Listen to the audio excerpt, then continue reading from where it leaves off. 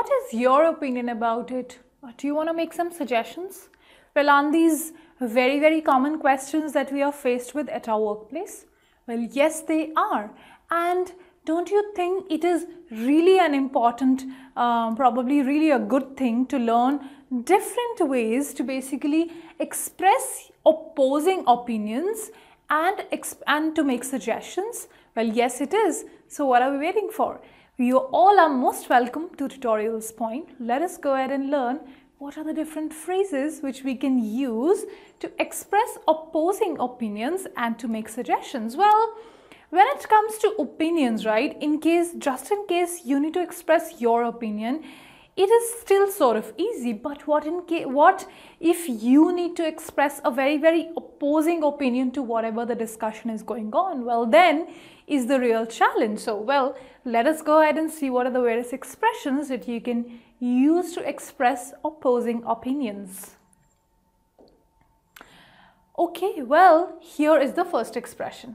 Maybe, but it seems to me that. So you're starting your sentence with maybe. So when you're saying maybe, you're sort of, presenting doubt in whatever the person right in front of you is saying. Well, I think that this suggestion is going to make a huge amount of difference to this project.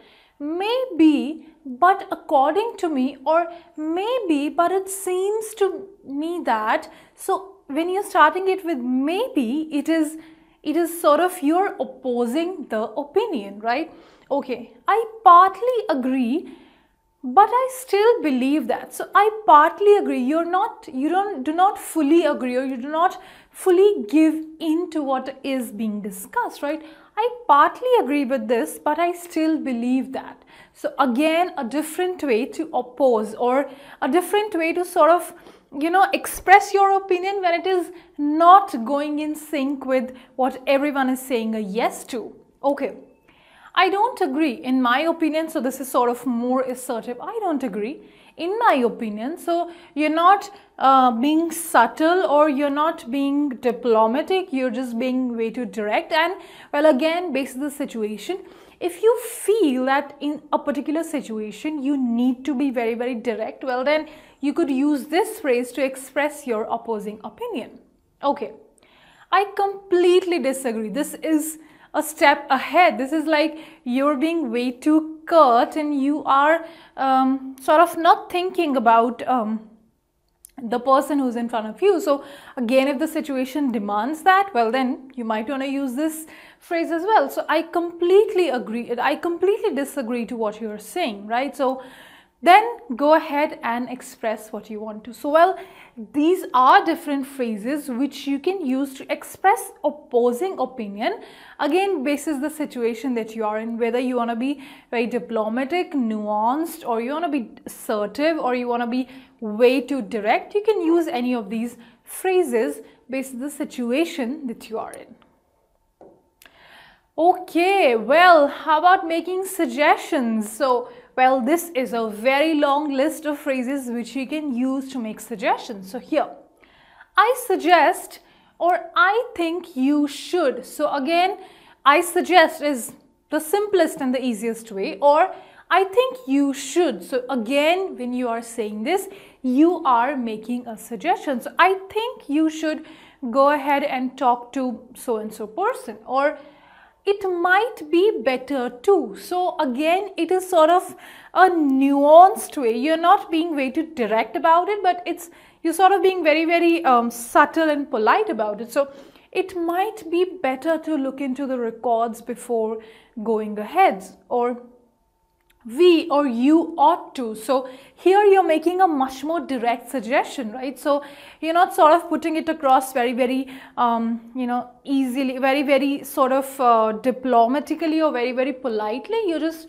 being very assertive. So we or you ought to go through so and so data before putting forward the project. Or if I were you, I would have. So again, if I were you, you are sort of, this is a friendly way of presenting the suggestion, because here you are suggesting just like, as if you were in that particular situation. So it's more of a concerned and a friendly way of presenting your suggestion. So if I were you, I would have done so and so. Okay, I don't think we or you should. So I don't think, here it's sort of you are presenting or you are giving your suggestion, but you are starting at a negative note. So when I say negative, it's not negative in abstract sense, negative in terms of the word. So I don't think. So I don't think this is the only way to do it, or I don't think we should just go ahead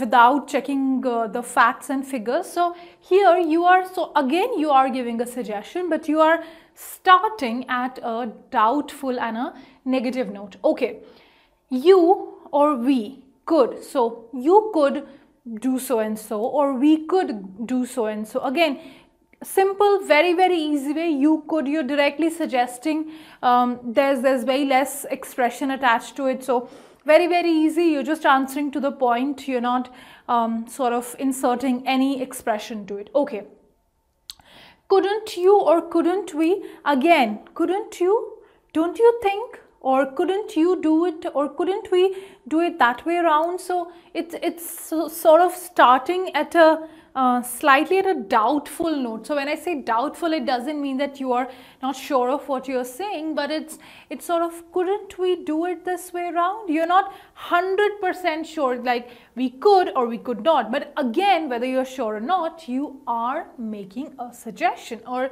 shall we go ahead and check that out? So shall we is yet another easy, simple way of giving your suggestion. So how or what about that guy? Do you think he's a good fit for this team?